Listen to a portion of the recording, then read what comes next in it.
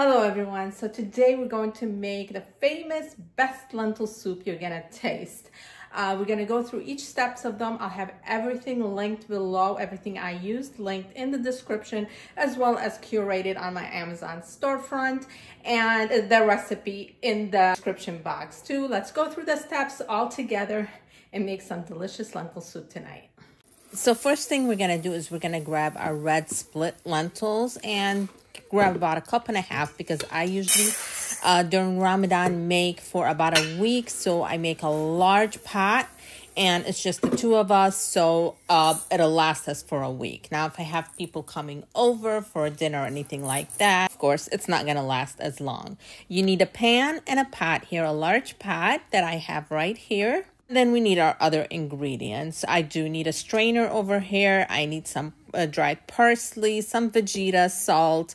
We need some shredded carrots, a cup, of course, and your chopper to make chopping easier.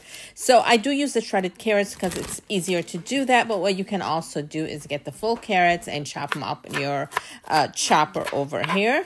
So I just chop them up. They don't have to be finely chopped for anything, because I'm also gonna blend them after I cook them, the soup and everything together. So just chop them up roughly here, put them aside in the pan, chop up your onion, grab your chopper over here to make it easier, and just go ahead and chopper. I do have the one from Full Star. I have the cute crocodile one that's just more fun to work with. I do have both, and they're both awesome. They're pretty sturdy when you're working with them. So we're going to chop up the onions, and then we're going to add them to the pan over here, along with the spices that I use. I love to use some Vegeta in there, or Vegeta, whatever it's called. Some cumin here, ground cumin. You got some salt, some dried parsley, and some avocado oil. You're going to add them all together and put this pan aside while you prepare your lentils and start cooking them. Before we cook the lentils, first thing we're going to do is wash them. I soak them a little bit in water, and then I put them in the strainer and go ahead and wash them through. The more you wash them, the less of that white is going to come out, the cleaner they're going to be, and they're just going to be easier to cook that way. So just go ahead and add them to your pan and get your water ready. Put some salt and a little bit of cumin before you actually add your water. I usually boil the water in my tea kettle here. It takes about 2 pots of the tea kettle, so about 3 liters in there to actually cook up. Now there's a little foam that's going to come up top. Do scrape that off onto the side once all that's cleaned off. Once it starts boiling, it's going to go away. So once that's cleaned off, you're going to leave it to boil. It's going to boil up. You're going to saute that mixture that we made together. Just go ahead and saute until it looks cooked to you. And once you saute it and it's all nice and cooked and looking delicious, and your lentils have boiled up for about 10 minutes, go ahead and add the mixture. Once they boil about 10 minutes, you're going to find them that they're starting to mix. They're starting to look better in there.